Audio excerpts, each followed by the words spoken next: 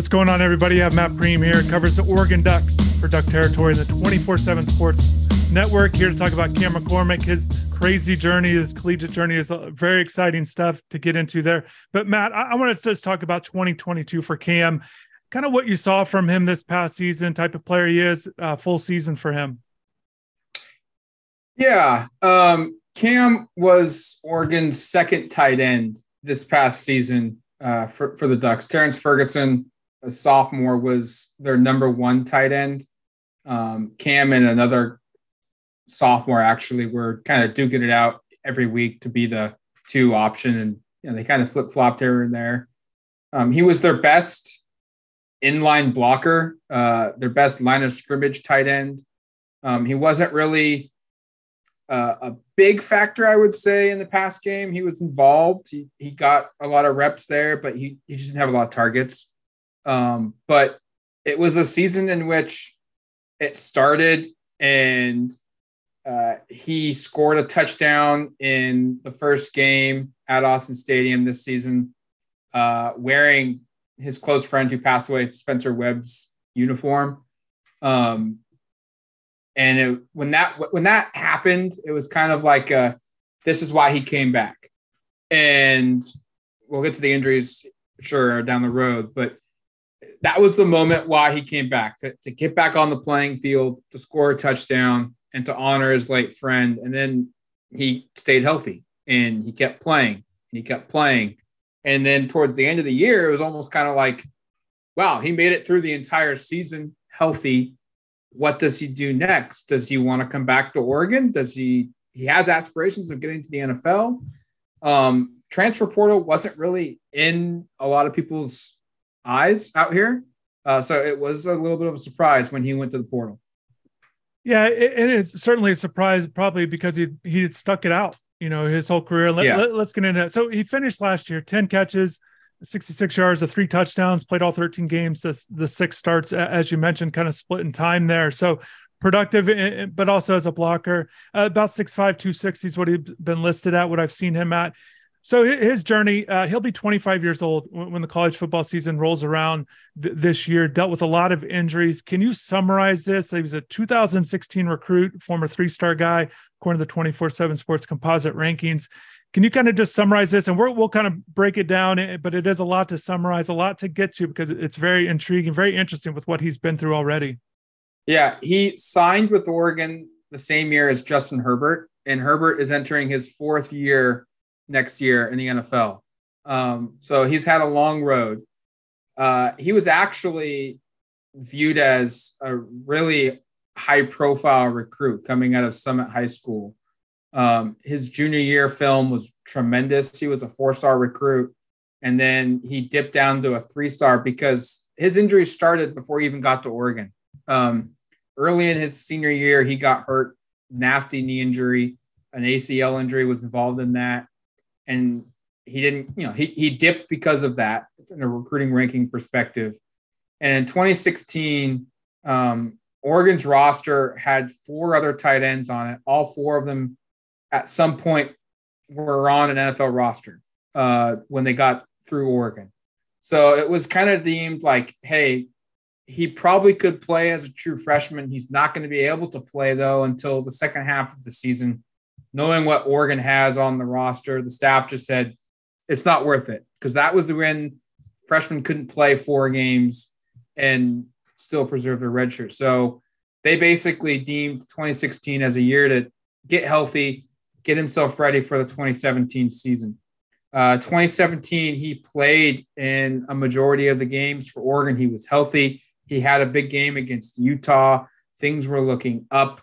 It was a promising season for McCormick, and you looked at him as like, maybe he starts in 2018. Maybe he for sure plays, and quite a bit. And in 2018, he actually beat out Jacob Breland for the starting job at tight end. Breland was supposed to be – no, excuse me, that was 2019. But 2018, he played. He got hurt week 1 of the season, really nasty injury again. 2019, he beat out Jacob Breland. Breland ended up going on to have a massive senior season before he too got hurt. But 2019, he played in a couple games, was lost for the year due to another injury that happened in 2018. Same lower body injury. And he decided to sit out all of 2020 because the rehab process just did not go well. And I think he explained it. He had a metal screw actually at one point sticking out of his body because of the injury, and the rehab process got messed up, and it just did not work. And so he used all of 2020 just to get healthy again. So he missed all of 2019. He missed all of 2020. And then in 2021, there was just this hope that he would get out there, and he just never could. He couldn't get himself healthy for the 2021 season. And actually, he has so many injury seasons that I get these kind of confused. 2021, he played one game. He did not play in the opener. They preserved him against Fresno State. He made a huge catch to convert a third down at Ohio State to move the drive. And on that play, he had another season-ending injury. That's how it happened. He has so many injuries. It truly gets crisscrossed. And so he missed all of 2021 except for one game. And he made the catch. He made the first down. He made the play. And that was like the biggest thing he cared about. He's like, I don't care. I'm out for the year. I've done this before. I'll be back. I made the critical play for our team to get a first down to keep moving down the field. And then this season he was healthy. And it was one of those deals where it was kind of like, when's he going to get hurt? It's happened every single year. When's he going to get hurt? And it never did. And I think his story is pretty inspirational, pretty awesome. They should make a movie about it. He's a really good kid, and calling him a kid almost now feels wrong because, like I say, he's going to be beyond 25 years old when he plays for Miami. But he's not the player he was when he arrived, nor should he be expected to be because of all the injuries that he had. But really good kid, really good family, really good blocking tight end at Oregon. It was very clear the last couple of years, if he could have stayed healthy, he was their best guy. Big body and looking for probably an opportunity to showcase himself to get to the NFL because reps at Oregon, he was going to play. He would have had a role on this team, but he wasn't going to be a starter. And I think everyone kind of, when he entered the portal and said he was leaving, I think everyone kind of was like okay with it from a fan base perspective. The media perspective totally understood it, but everyone kind of understood like the dude has put in his time at Oregon. He's graduated. He's been a really good representative of the school off the field. He's been engaged in the community, and he just wants to play. And that was not going to be an every down player at Oregon. Matt, yeah, and his journey, and yeah, it'd be easy to lose track of everything he's been through, and I'm sure he's had a hard time keeping everything in line here. It's very interesting the way it worked out a few years ago. He actually was granted an extra couple of years of eligibility, and with players, he has 2 years at Miami. Yeah, you could, which would be years 8 and 9. And the way it works, people that aren't familiar, you can apply at any point. Sometimes it happens towards the end of your career, but it can happen during your career. That's what happened with current Miami defensive lineman Jake Lichtenstein, who battled some injuries at USC. With Cam, the things you're talking about, his inspirational journey, what is it? All this stuff that he's been through, what does it say about him, the type of person he is, the player, and inspirational for a lot of people that they're either down and out or going through it, or current teammates. I can only imagine what his presence could be and the things he could share with people. What can you say about him as a person there? Maybe his leadership qualities as well, because he'll be coming in, with a lot of experience in terms of what he's been through, and obviously at 25 here. Yeah, I mean, he will be a culture guy. He will be someone that Mario will lean on in that locker room to pull guys together. He's seen Mario's coaching style. He's seen the Ducks get to a Rose Bowl under Mario Cristobal and win a Rose Bowl. He didn't play that season, But he was there and he was involved in, he was a guy that showed up to camp. He was a guy that showed up to practice, even though he was hurt. They have a rehab group is what they're called at practice. And, they're off to the side doing their stuff. And he was a regular guy during, those rehab stints, even though, for a majority of his career, he knew he wasn't playing that week. He knew he wasn't playing 3 weeks from now, but he still showed up. He will represent Miami well. He will be a locker room guy. He will help build the culture that Miami is trying to build under Mario Cristobal because he's been through it. And, look, he could have stayed at Oregon and played a year or 2 more years of college football. And he could have helped Oregon, but he's a guy that's from Oregon. He's played 7 years of college football at Oregon.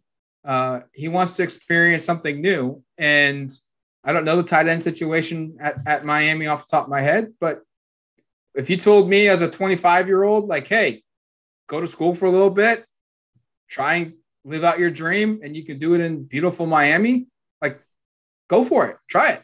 See what happens.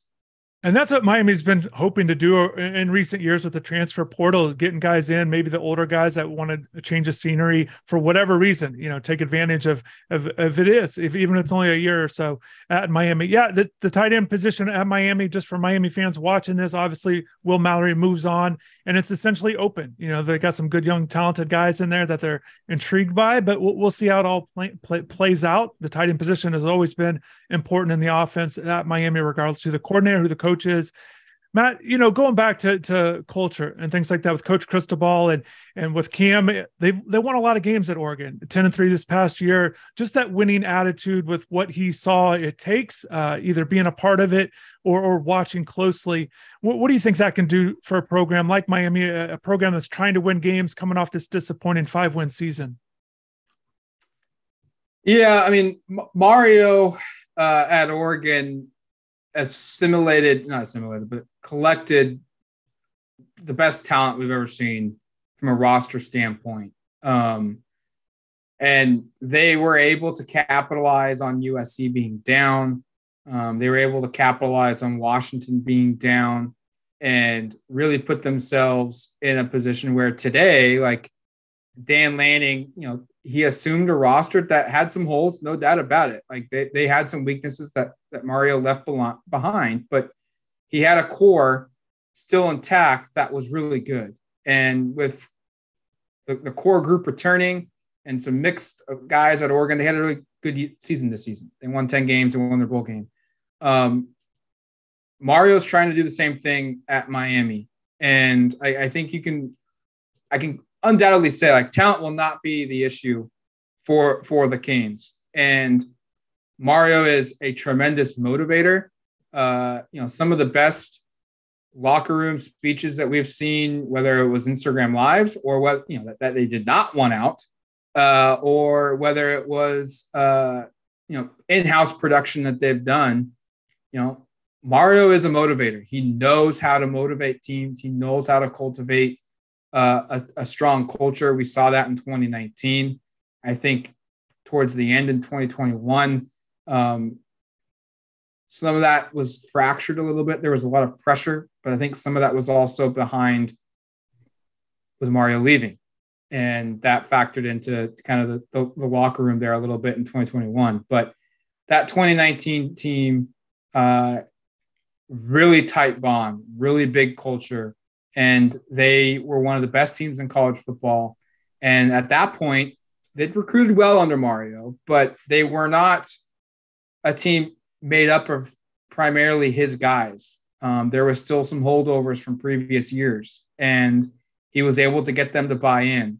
And I think it says a lot about Mario Cristobal that when he was the offensive coordinator or co-OC and Willie Taggart left, that the team basically hired the players. When I say the team, the players basically forced the hand of Oregon's athletic director to hire Mario Cristobal to become their head coach. They made a petition saying, like, they want their voice heard. They want Mario Cristobal to be the head coach. And it wasn't just like offensive linemen. They led the group, like, no doubt about it. They were the ones to spearhead the effort. But it was offense and defensive guys.